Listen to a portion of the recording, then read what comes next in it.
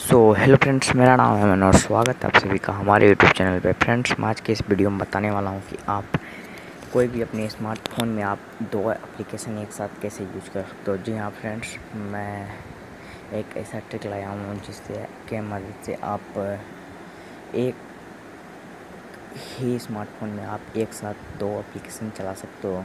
तो फ्रेंड्स, इस वीडियो को पूरा देखते रहो और अभी तक आपने हमारे यूट्यूब चैनल को सब्सक्राइब नहीं किया तो सब्सक्राइब करें, बेल आइकन को प्रेस। तो चलिए फ्रेंड्स, वीडियो स्टार्ट करते हैं।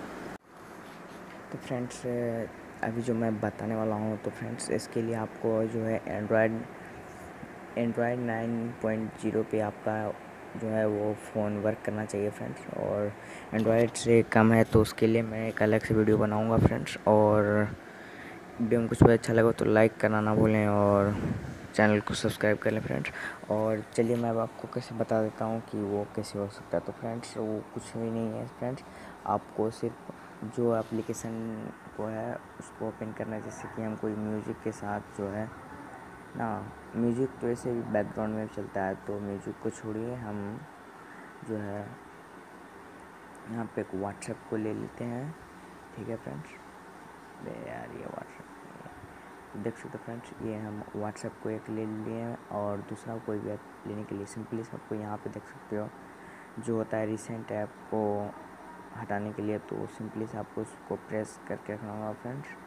और देख सकते हो फ्रेंड्स, ये सब एप्लीकेशन आप एक साथ यूज कर सकते हो। जैसे कि आपको किसी को कुछ ईमेल से कोई नोटिफिकेशन बताना है फ्रेंड्स, जैसे कि ये इसी से, तो आप डायरेक्ट बार बार ऑफलाइन ऑनलाइन नहीं हो सकते फ्रेंड्स, जाइए सीधा डायरेक्ट यहाँ से चैटिंग भी कर सकते हो फ्रेंड्स। और यहाँ से नीचे में अपना ईमेल भी पढ़ सकते हो फ्रेंड्स। और नीचे में आप चाहो तो यूट्यूब भी चला सकते हो फ्रेंड्स, देख सकते हो। जैसे कि अब मैं यहाँ से हटा के यहाँ पे देख सकते हो फ्रेंड्स, मैं यूट्यूब, मेरा तो अभी नेट ख़त्म हो गया फ्रेंड्स, इसलिए यूट्यूब चलाने के लिए सिंपली से आपको इस पे जाइए और यहाँ पे स्प्लिट स्क्रीन, इस पर आपको क्लिक करना है फ्रेंड्स।